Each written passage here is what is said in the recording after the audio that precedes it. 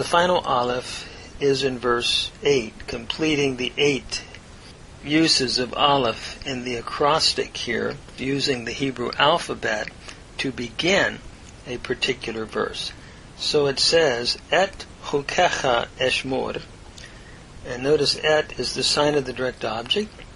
Chukecha is from chok again, which means that which is engraved, statue. And notice it's now going into the plural construct. It changes from that O vowel to the kibbutz, and the doubling of the kof in the plural form here, chukecha. And the cha is your pronominal suffix, second masculine singular. I will observe your statute. And eshmor is just your cow, imperfect, first person singular from shamar. And then, oh, do not forsake me utterly. I will observe your statutes, and so do not abandon me. Ad ma'od, or literally unto that which is increase, or we could say utterly. Do not forsake me utterly. He does not want to sin and be abandoned by disobeying the Lord's statutes from the Lord's very presence and goodwill in his life. And so al is the negative the negative particle meaning not. Do not ta'azveni, abandon me. And the root is azav, and it's just your cal imperfect second masculine singular from azav with the pronominal suffix first person singular in the e.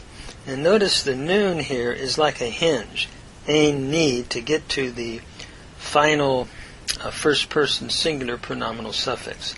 So do not abandon me utterly would be a good way to render this ad ma'od. So he wants the Lord to always be taking care of him. And I'm reminded in the New Testament that we're told in Jesus Christ that nothing can ever sever us from the love of God, which is in Jesus Christ. And our goal in life should be to fulfill his will in all of these areas, to walk in his instruction, to keep his testimonies and seek him with all of our heart, to do what is righteous rather than what is unrighteous and walk in his righteous ways, to observe diligently all of his particular precepts for us, and to keep those engraved commandments, those permanent commandments, to continue to keep them with every part of our being. And then we can know that we will not need to be ashamed, for we have regard. We're constantly looking to fulfill his commandments.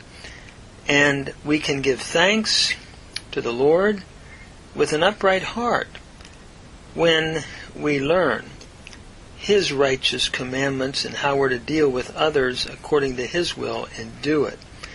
And so he's determined, and that should be our determination, that I will observe your permanent statutes forever.